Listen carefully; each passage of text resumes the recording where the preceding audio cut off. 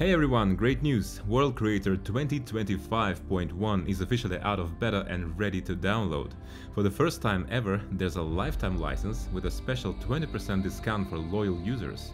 Also, according to developer, yearly indie and professional licenses are gone, but they might come back for limited events. Indie users now get a big upgrade too, with terrain resolutions boosted all the way up from 4K to insane 8K. How cool is that? They've also rebuilt the biome layering and biome distribution system entirely, which is now way more convenient and way more user-friendly. There's also a brand new 3D asset pack, packed with trees, grasses, rocks, bushes and even substance materials. On top of that, you get absolutely new fantastic looking biomes, samples and loots for your camera to instantly enhance your renders. The Blender bridge is already updated, however Unity, Unreal, Cinema 4D and Houdini bridges rolling out soon. So there will be definitely new tutorials, fresh content and even a live stream showcasing all the new features. World Creator 2025.1 is finally here, guys. Bigger, faster and more powerful than ever. So definitely go check it out, guys.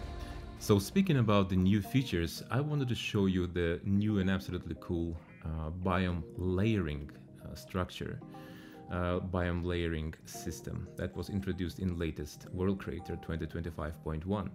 So let me go to the presets, and here we have the great variety of nice and absolutely cool looking biomes.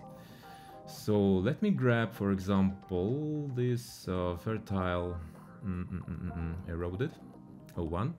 So this is how our biome, with all of the filters applied on it, this is how it looks on the terrain. And now I want to add another biome. So let me choose, for example, maybe desert, or maybe this one, arid red 01. So it's kind of a canyonish type of terrain. So now let me go to biome layers, and I'm adding this biome layer. And here, as you can see, I have these just two biomes which are on top of each other. So this arid red is on top.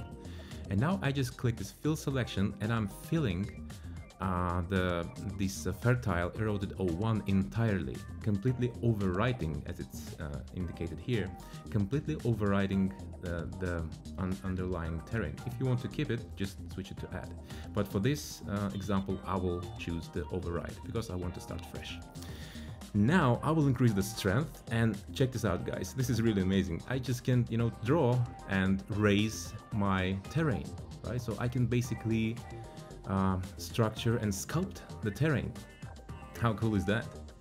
So now I can switch to arid red 01, and I just similarly just paint the arid red 01 biome, which is on top of it. How cool is it? So now I can just I switch back to fertile. I have this override biome, which means that no matter of the layer order, I can just switch to desired biome, and I can just paint without any problem. So now I will switch to this cool looking paintbrush, and I will just paint it over to make the transition a little bit more realistic. So this way I will add a few details here, a few details there. So that's how easy it is to paint biomes, guys. This is absolutely fantastic. And now, to make it even more cooler, I will just drag this desert 001 on top of it, and it will not appear for now. We will just have to paint it. So let me paint with my brush. Oh, I think I'm not in the correct layer. I have to switch. This is very important, actually. I have to switch to correct layer. So in this case, desert 001. So now, if I will be painting it, as you can see, I have this desert 01 appearing. So this is really convenient. This is absolutely amazing feature. I really love it. It's just fantastic. I'm in total love with it, really. So, and of course you can just switch to arid red, and again using this brush, you can make it even more interesting so that the blending is more realistic, right? So this is absolutely cool. I love it. And then let's say it's not enough for me, so I have to I want to add this another dunes biome.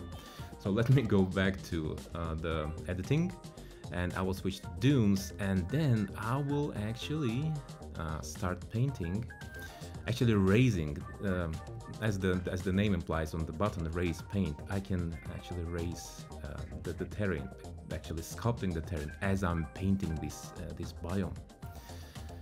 So now the dunes are quite big, so we have to definitely make them a little bit smaller. So you can choose between these different presets, or you can use these sliders to achieve the look you want.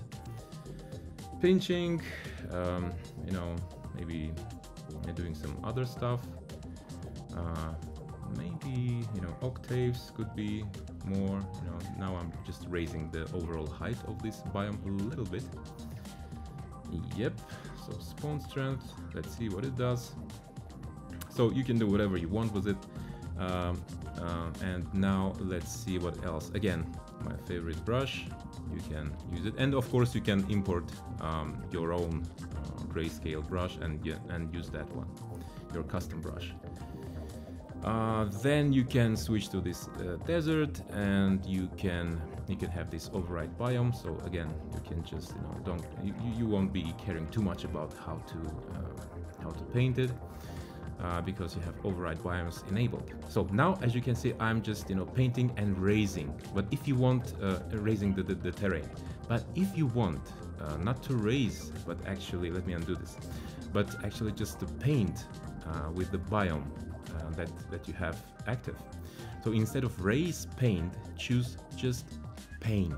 So click this one, paint, and now once you will be painting, you see I will be just, you know, adding the desert biome on top of everything. So check this out. Like I was saying, if you have this override biome checkbox enabled, once you will be painting, the active layer will be appearing on top of everything. So this is very, very convenient. I personally, guys, find it very convenient. And there's actually another thing that I wanted to show you, and it's regarding the biomes themselves. And that's a new feature that we never had before. So the biomes now have their own distribution rules. So that's really amazing, folks. I personally was waiting for this for so long.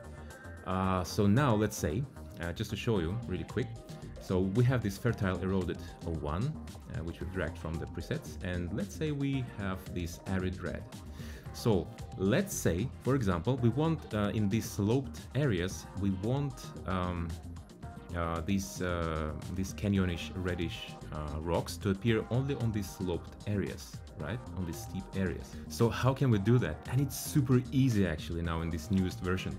Check this out, folks. So now each biome layer, or actually biome, has its own distribution rule. How cool is that? It's so convenient. Really, I love it. So just add the slope rule, and well, obviously now it has the opposite effect. And let's just invert it by adding the invert effect. But before I do that, I want to adjust the sound lighting a little bit so we see it a little bit more clearer. Yeah, so now go to slope and select the invert effect. Voila. And that's how easy it is, really, folks. I love it. Of course, you could do that in the previous version as well with masking and, you know, all the shenanigans. But this way, it's just, you know, easier. And, you know, period. It's easier. I love it. And on top of that, you can add another rules like height rules. And let's say you want to control its height range, right? So you want to have these red rocks on steep slopes up to some level, right? So that's just adds yet another level of realism and complexity to the overall terrain, to the overall landscape, right?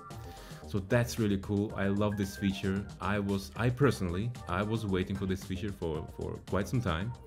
So I'm really happy that we have it now. And now, like, the floor is yours, right? So we can just go completely crazy and, you know, add gazillion of other biomes and play with their rules, you know, and distribution rules. You can add the multitude of filters, multitude of materials on top, and you know, they will all look absolutely fantastic, and they will be all very easy to apply. So here I'm just, you know, doing some tweaking using the mask. So now let's say I want to have these red rocks on the instance specific area. So I just added this mask, and let me actually select this mask in the mask distribution rule. So now, as you can see, I can just paint the areas where I want my red rocks to appear. So that's how easy and that's how cool and actually satisfactory it is in latest 2025.1.